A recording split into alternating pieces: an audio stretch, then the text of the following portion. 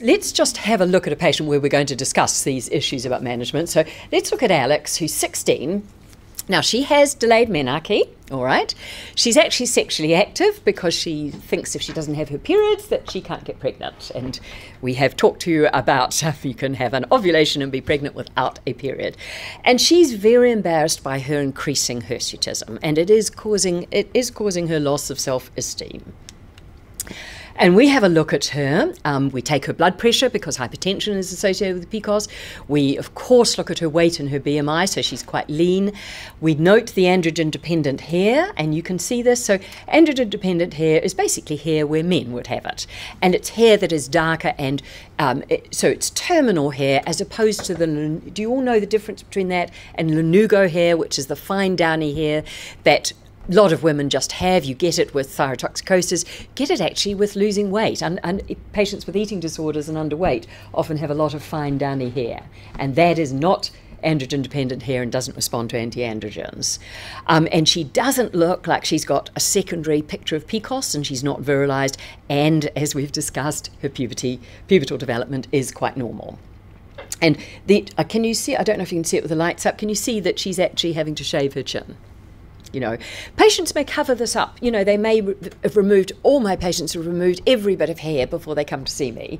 So I get out what I call my interrogation light and have a careful look and ask the patient how often they're removing hair and what they do, you know, and get a feel. But you can usually still then perform a Pheromone-Galway score, which is just a way of assessing hair. Remember that some body hair is actually normal for, and we don't have norms for across lots of ethnicities, but certainly for Caucasian women. It is normal to remove a little bit of hair, but it's not normal to remove a lot of hair all of the time. My boss in England used to say he didn't worry about the Pheromone-Galway score. He said it was completely patient-centred. Patient was concerned there's a problem. I find it a little bit easier when offering pharmacological management to also think there's a problem, but you can take your pick. So provisional diagnosis, I mean, after all, I'm giving you a presentation on PCOS. But let's just think, what additional information do we have to know about Alex just before we leap to that conclusion? So we just have to think, as we've mentioned, about other points in the history that might suggest an additional or alternative diagnosis. Family history of PCOS, if you look hard enough, is probably present in 40 to 50% of patients. But she's almost certainly got primary PCOS. And as I've mentioned, the occasional patient, and this is the problem when you see lots of primary PCOS, could have something that presents like primary PCOS but has another underlying cause. And tumour is the most important one to exclude.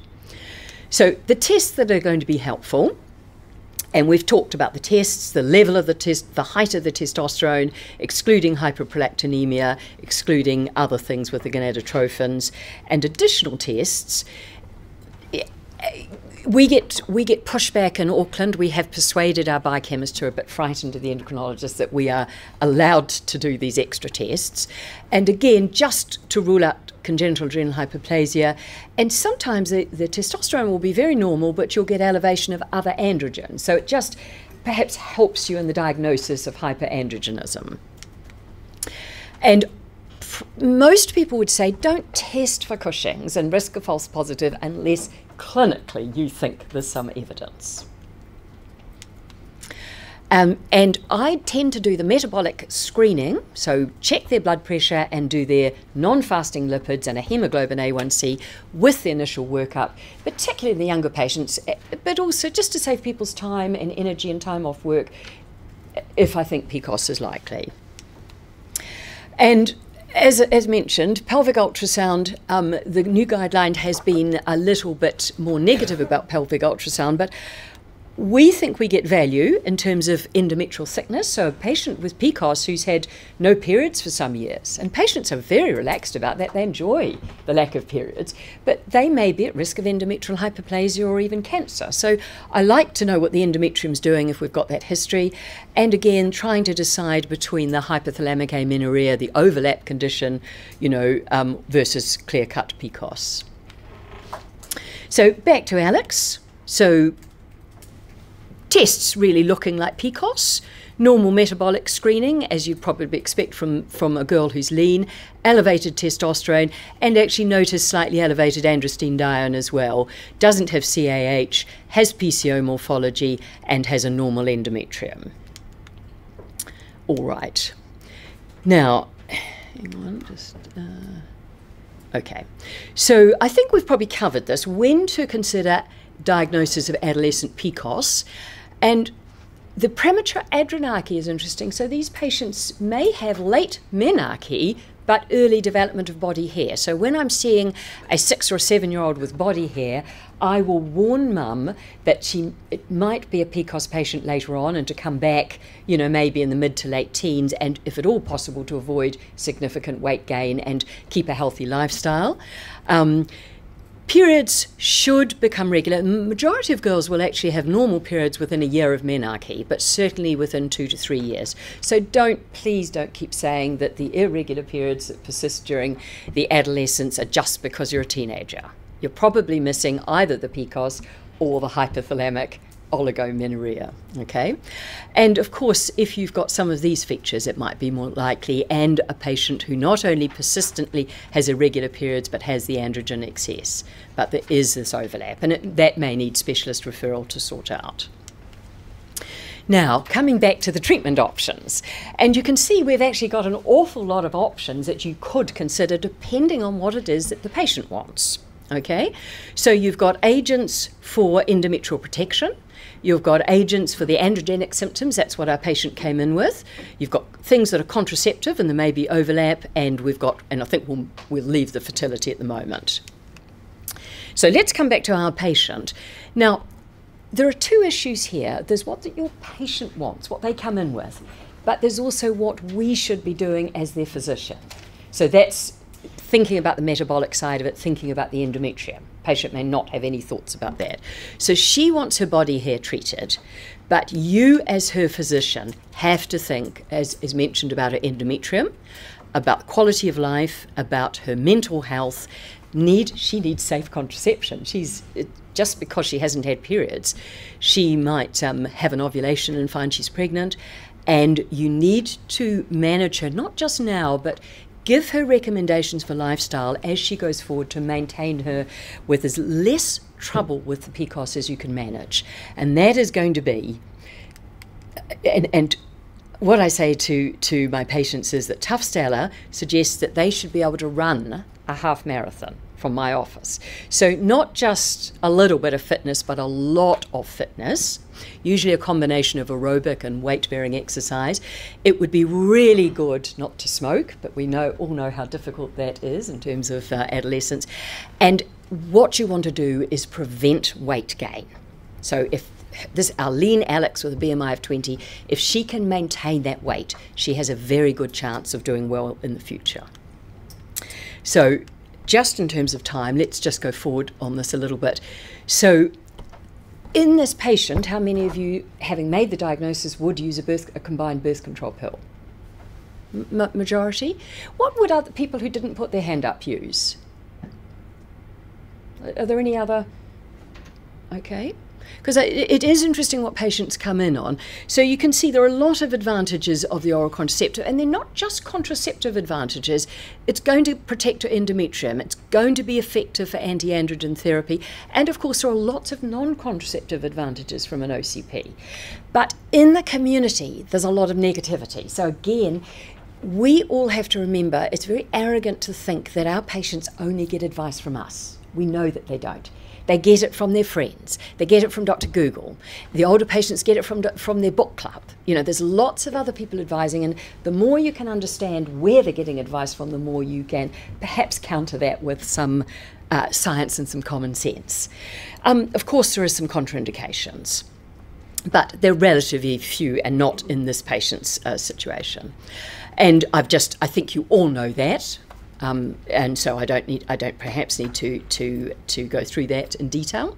That's from the World Health Organization, just covering the differences in VTE risk. And I think VTE risk must be discussed with the patient, and they must be aware. Most of my patients know about it, but they don't know what the signs of a blood clot are. So they'll come in from primary care and there either hasn't been a discussion or they don't know what it is they should be looking out for. So maybe just worth thinking about that. But I think also we have exaggerated. I mean, all of these risks are relatively low and much lower than actually the risks of having a blood clot when you're pregnant or postpartum. So got to think about what you're trying to prevent. Now, I've just updated that. I think that's the latest update on what's funded in New Zealand and what they're called. And you have got the option of the funded levonorgestrel pills or a pill that's got an anti-androgen in it. And I would tend to start, especially in an adolescent, a low-dose levonorgestrel pill, the safest pill, and then, make some adjustments 6 months, 12 months down the track. So if she didn't want it, you have got some other options. I've mentioned spironolactone, which has to be covered with good quality contraception if she's sexually active. Does everyone heard about Vanica cream?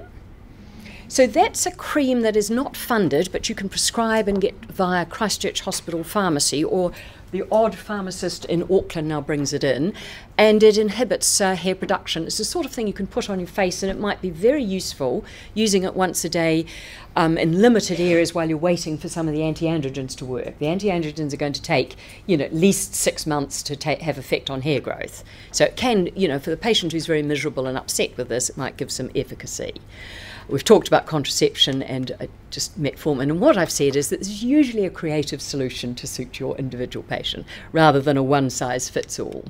So spironolactone certainly can be used in the community, very, very little in the way of side effects. We do keep a bit of an eye on creatinine and potassium. I mean, if you've got someone who's also using lots of non-steroidals, and I think it's because we got bitten with a patient whose potassium went up, and so we've suddenly measured it a little bit more than we used to.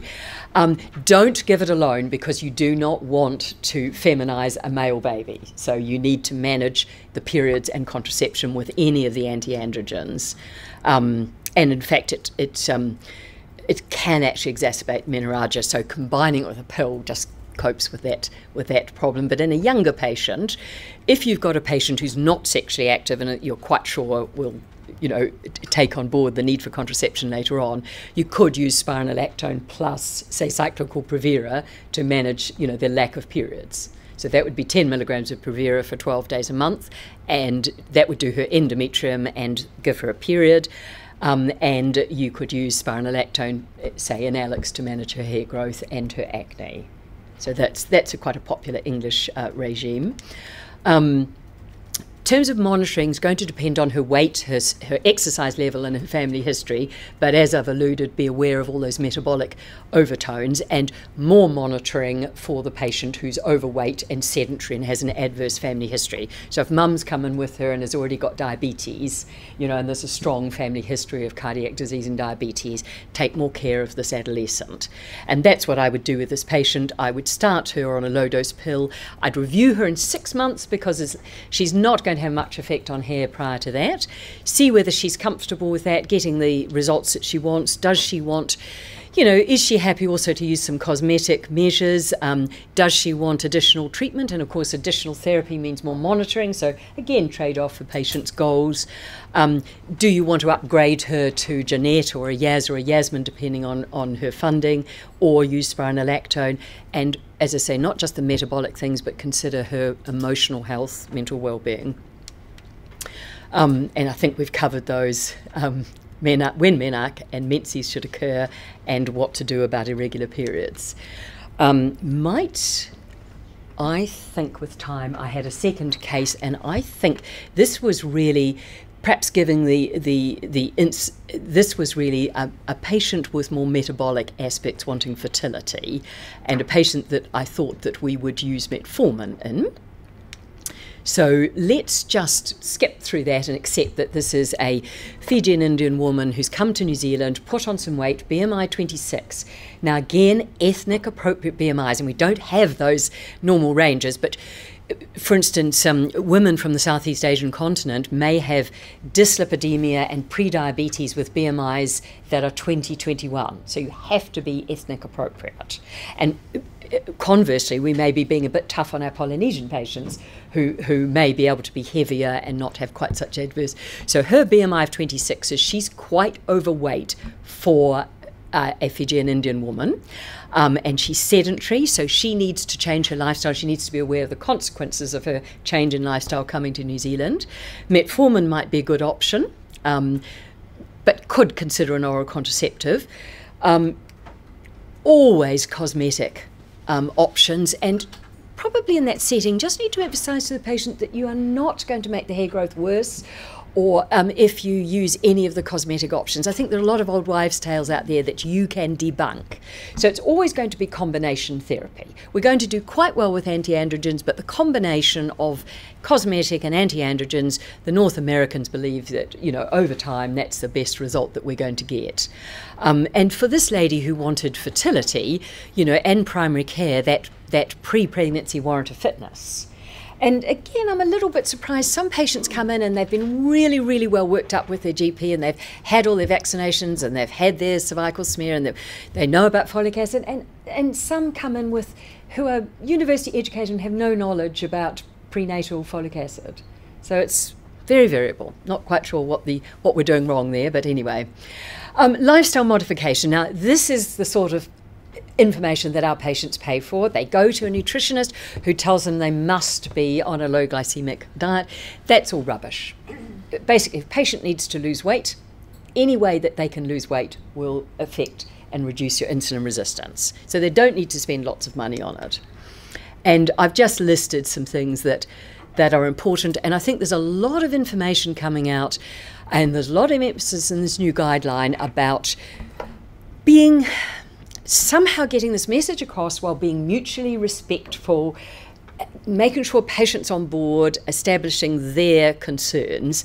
But certainly even modest weight loss is amazingly effective in terms of metabolic and fertility consequences. Lots of exercise, not smoking, trying to work out what the barriers are for someone to lose weight and how you might assist. And I've put down the sort of things that I might use. I'm getting increasingly liberal. It's pretty hard to get nutritional deficiencies in New Zealand. So, I'm honestly prepared. If a patient's struggled and they've found a mechanism that works for them and they achieve weight loss, and it's not boring and they can sustain it, I'm pretty happy to go with that.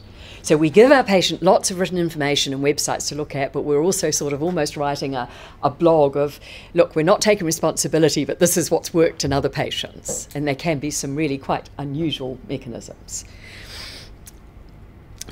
This is important. There's nothing about PCOS that means you can't actually lose weight. And our PCOS patients do as well. And in our hands, they do actually remarkably well. But again, we have more time. So again, it's strategies within the practice, and it might be that one person is focusing on these sorts of conditions. You've got access to you might have some very skilled practice nurses, or you might even have a nutritionist associated with the practice, or someone who can do some exercise physiology. So, that approach, I think we could be quite creative. It's not rocket science, it's probably just getting a patient on board and finding a strategy that works. Now, just someone was asking me about metformin, and we start very slowly and work up to 850 milligrams BD, but might take 4 to 6 weeks to do that to try and avoid the gut side effects. And we monitor liver function and creatinine from time to time. That's when to refer. I think we've probably discussed those in the previous management. And I think probably the emphasis is that you've got a lifelong condition. It's extremely common. We're a fat nation, and we all put on weight as we leave school, and we do other things and have sedentary jobs, like we're all probably sitting at our computers. So really important goal is the younger you diagnose it and the more you can stop them smoking, encourage a good exercise pattern, prevent weight gain, and gently, if someone's carrying excess weight, try and bring them back to a more acceptable weight, and being aware of this, that it is more than just a cosmetic condition. And they're just a couple of extra information sites that might be useful for you. So thank you for your attention.